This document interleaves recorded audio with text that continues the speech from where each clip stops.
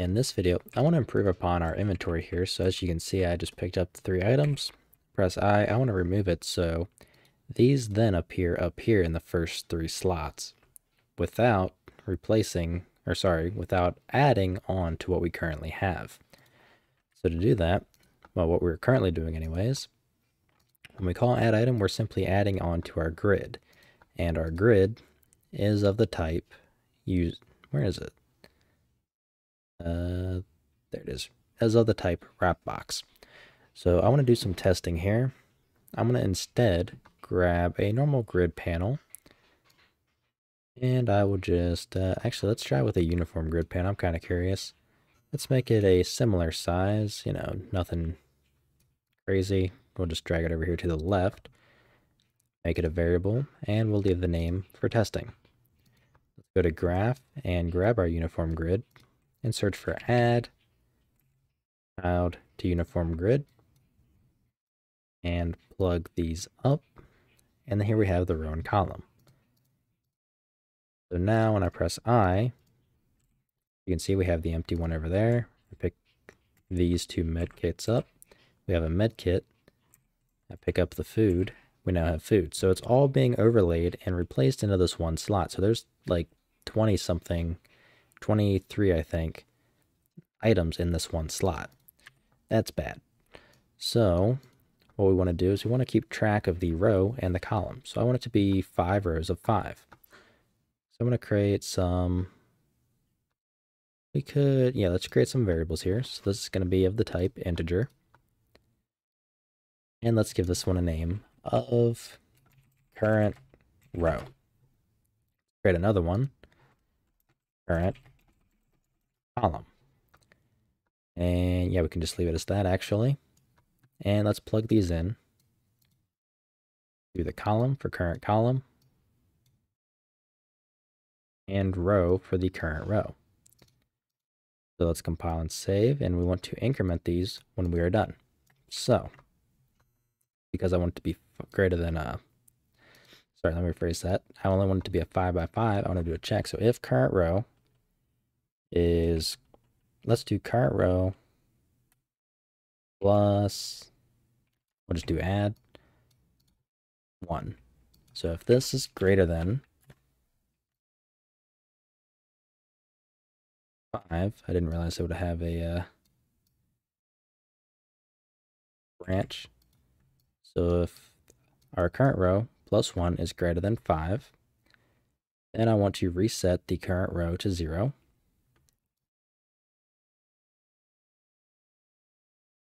Add, or let's do current column. I think there's an increment. Yeah, then I want to increment it. So that's how this is going to kind of work. So we're going to keep going through. We're going to add, well, let's actually just see it. Press I. Oh, yeah, that's right. I don't think we are actually, no, we are not. We are adding to, we call add item. Go through and we are forgetting to add on to current row. So instead of adding one and then checking it, let's just go ahead and do a increment.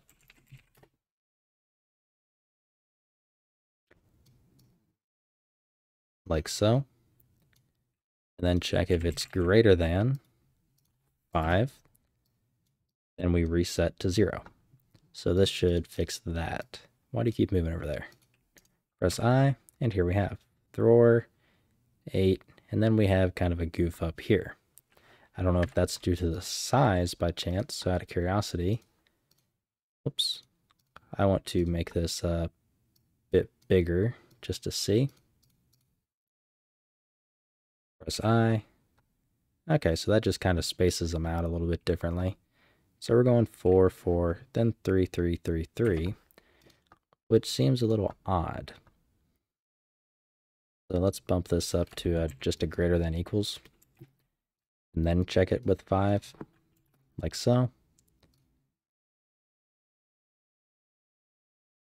Okay, we are incrementing like we were supposed to. All right, we have a 4 by 4. 4, 8, 12, 16, 20. Okay, we have a 4x4. Why do we have a 4x4? Shouldn't this be 5? Because we're starting out at 0. Let's compare with 6. Okay, so I wonder if it's just for whatever reason it's just not able to fit.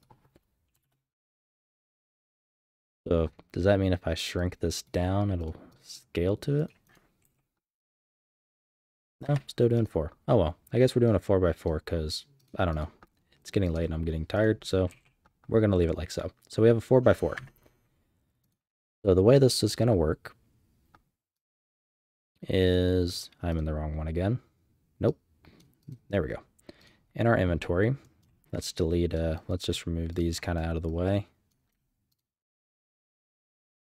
We want to fill it initially. So let's give this a variable name of grid, or we'll do, yeah, grid underscore inventory. We'll just name it the test for the time being until we remove the other one. We want to fill it by default. So let's create a new function. Let's call fill default. And we want to call fill default on the event graph. So we're going to copy all this, delete it, and go to fill default and plug it in. So then we just simply call fill default on the construct, and we don't want to call add item. Instead, we want to call a specific function. Well, let me rephrase that. We want to kind of do the same deal. However, we want to make a little bit of a change to it. So what we're currently doing is we're adding to our current row and current column. So what I want to do is after we call fill default, or better yet, once this is complete, I want to set current row and current column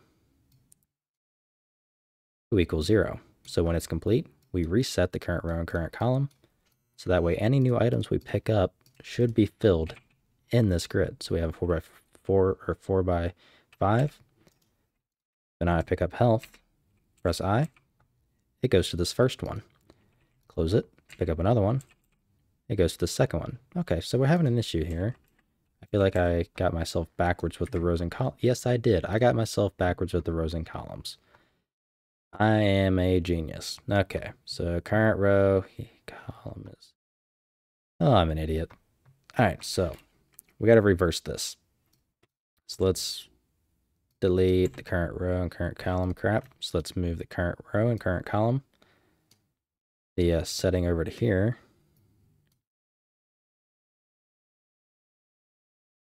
Like so. Then we check if it's greater than 5. If it is, we set the current column to 0, and we increment the current row. I think I have that right in my head. I could be wrong on account of it's late and I'm just flat out stupid pretty often. There we have a 5x5. Ta-da! Let's make it bigger.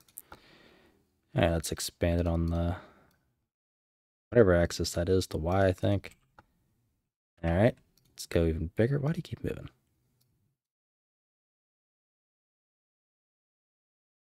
And there we go, 5x5. I kind of like the 4x4 better, honestly. So the way we're going to do that to fix it, because of how we have it set up, if this is greater than 4, we add another row. So that's how we control the width. So there's our 4x4 again. Except now it's actually kind of correct in terms of sizing. So there we go. I pick these two items up, and there we go. I pick the food up. It's now in the third. Perfect. So I want to pick up another one of these, and just 2 more of these. 1, 2, 3, 4. Press I. We have it filled. 5, 6. We have it there. 7. And we have it there. And it all works the same. So that should be 40 health and negative something something for 90. Yep. So there we go. So that pretty much takes care of our new inventory grid. So I'm going to delete this old grid underscore inventory and place our grid inventory test be in place of it. Let's anchor this to the middle. Reset the location. Let's do a 0.5 and 0.5. Crap, I don't remember what these were actually after. 0.1, 0.2, 0.3, 0.25.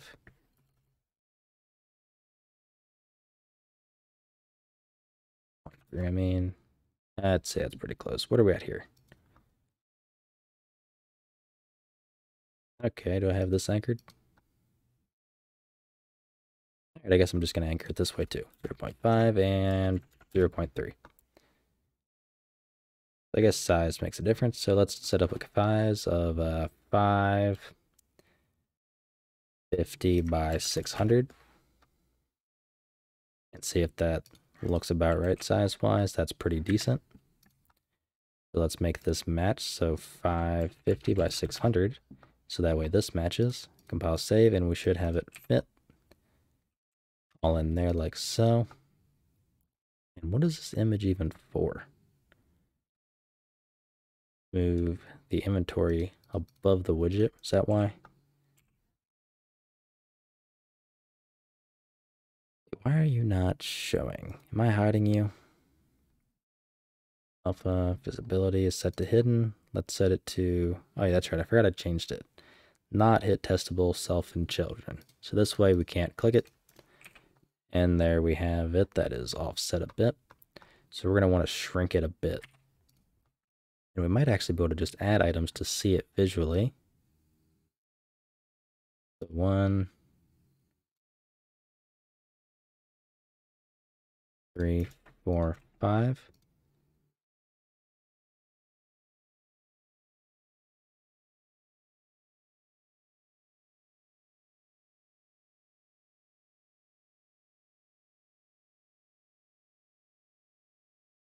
Oops, I gotta grab, I think this one. There we go. 3, 4, 5. So we want to shrink it just a little bit. Let's grab that image. And the size is going to be roughly 538. Let's do 540. And then our grid, we might be able to leave at 540 as well. And hope it doesn't shrink it too bad. I'm going to delete all those items. Look at it. Okay, that didn't scale as I thought. So let's set this back. Oops. Set you back to 550 on the grid.